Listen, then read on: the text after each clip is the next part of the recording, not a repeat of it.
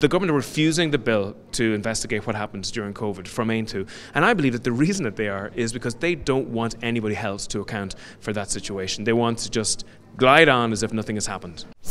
During your Ard Fheis speech, one of the points you made was you were saying that there's a certain disconnect between politicians and ordinary people, because politicians, many of them, their only job was really politics. They never understood what it was like to, for example, run a business and have to pay bills and so on. And so from that perspective, do you think that having more kind of bottom-up ordinary people involved in a grassroots way in our political system would be beneficial? Well, first of all, I'm absolutely delighted to be here at the Aontú Ard Fheis today. We have hundreds of people who have come from all over the country as delegates to this Ard Fheis. And so it's a vibrancy and a growth that bodes well for the future development of our organisation.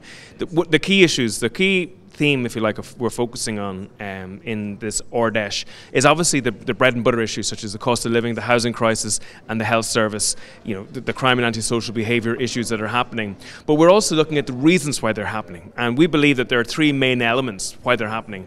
The first is that detachment from the political class and the people they're meant to represent, and you know, I find what happens in the Dáil is that we have these career politicians who have no experience of the bread and butter jobs. They've never been in business. They've never held down a proper 9 to 5 and dealt with the costs and the experiences that most people deal with. They've gone straight into politics and they're there for life. They're career politicians, and I think what happens to them is that they get detached. They don't realise what people are going through, and they don't realise that the conversation around the family is like, how do we pay this bill?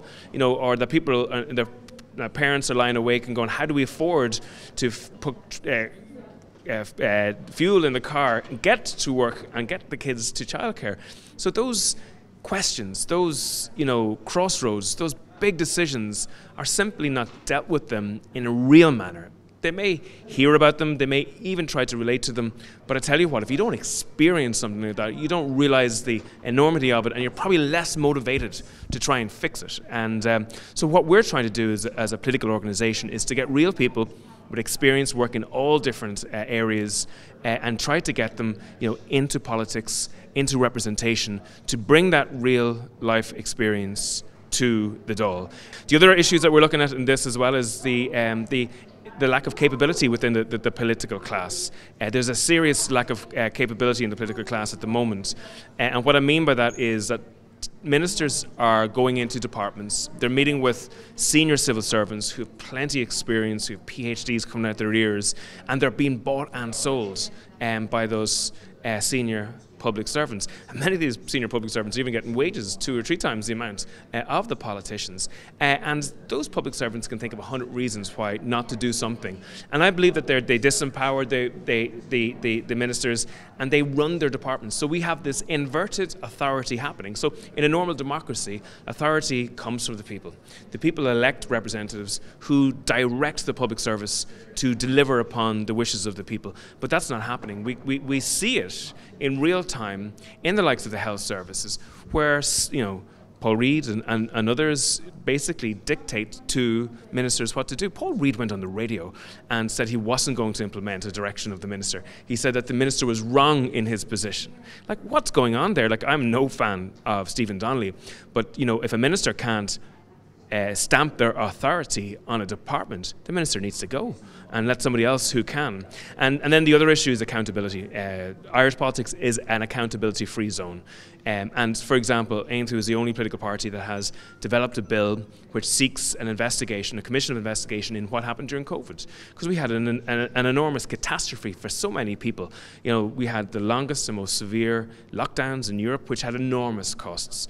And we're saying, as a people, let's investigate that, find out why those decisions were made, who made those decisions, and how we can actually learn from them. But the government are refusing the bill to investigate what happened during COVID from Aontú. And I believe that the reason that they are is because they don't want anybody else to account for that situation. They want to just glide on as if nothing has happened. We see now, as we're coming into the winter, certain health specialists warning that we're facing, another Armageddon winter, and some of this people might say is hyperbole and so on. But in truth, we haven't substantially increased our ICU capacity, which was the problem that justified the last lockdown and the lockdown before that, according to the government. So I suppose, do you think it's likely that we could be phasing into another lockdown? Would the government try that? And if so, what would your reaction to that be? Well, first of all, COVID is a real illness, and there are people who are susceptible to it and are vulnerable to it, and those people need to be protected. But the point is, the most important thing that the government can do to fight COVID is to provide hospital capacity. That should be the first line of defence.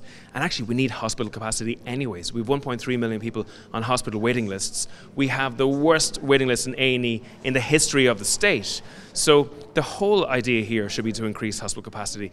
And we banged that drum non-stop in the 2 years of the lockdowns. But government has not increased hospital capacity.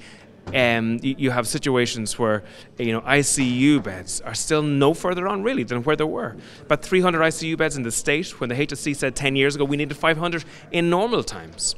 So there is a danger that the government will start to lean on people's lives again instead of actually doing the right thing with regards to hospital capacity. If they do so, it will be a travesty, and we will push, as Aontú did in the last two lockdowns, we will push as hard as we can to stop that.